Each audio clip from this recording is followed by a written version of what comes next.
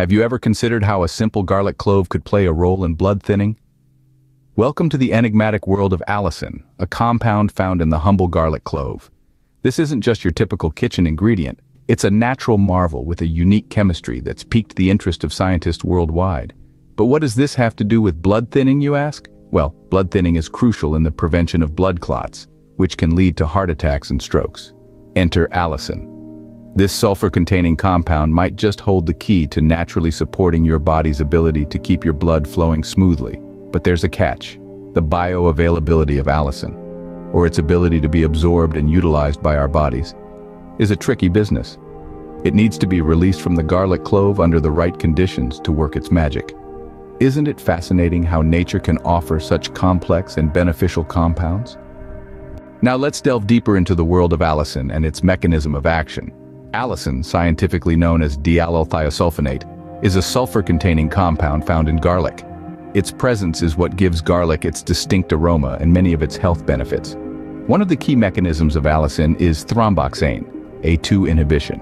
Thromboxane A2 is a compound that facilitates platelet aggregation, which is a fancy way of saying it makes blood cells stick together, promoting clot formation. Allicin interferes with this process, acting as a natural blood thinner.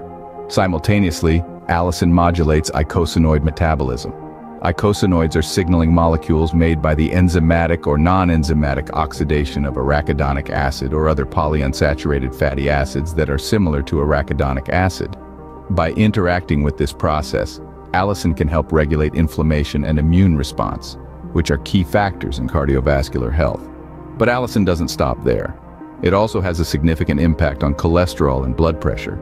By helping to reduce levels of LDL or bad cholesterol, and by promoting vasodilation or the widening of blood vessels, allicin can contribute to better blood pressure control. Allicin's antioxidant properties are another piece of the puzzle. Antioxidants neutralize harmful free radicals in our bodies, reducing oxidative stress. This can help prevent damage to our blood vessels and other tissues, supporting overall cardiovascular health. Additionally, allicin influences fibrinolytic activity. Fibrinolysis is the process that prevents blood clots from growing and becoming problematic. By enhancing this process, allicin may further support healthy blood flow. Last but not least, allicin plays a role in nitric oxide production. Nitric oxide is a signaling molecule that relaxes and widens our blood vessels, promoting better blood flow and reducing blood pressure. So, as we can see, allicin is a multifaceted compound, working in various ways to potentially aid in blood thinning. But how does all this science translate to our everyday health? Well, the clinical implications of allicin are far-reaching. It's been found to interact with certain medications, particularly those that affect blood clotting. This is because allicin itself has antiplatelet activity, meaning it can help prevent blood clots. So if you're on blood thinners, it's important to discuss any supplements, including garlic, with your healthcare provider.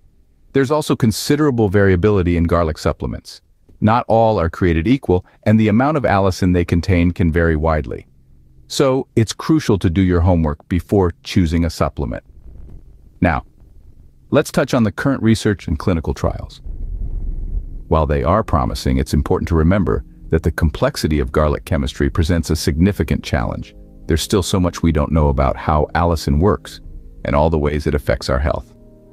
While more research is needed, the potential of allicin and garlic supplements is certainly a stimulating topic for both scientists and health enthusiasts alike.